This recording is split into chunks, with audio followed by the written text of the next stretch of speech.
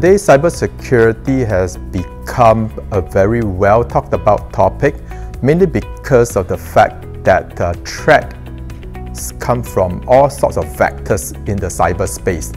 We have seen threats coming in the web space. We have seen threats coming through email as well.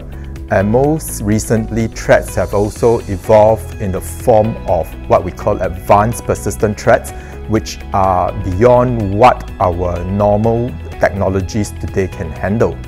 Industries and corporates and enterprises today are not sufficiently protected in the area of cybersecurity, and that's why there is a big demand for cybersecurity professionals.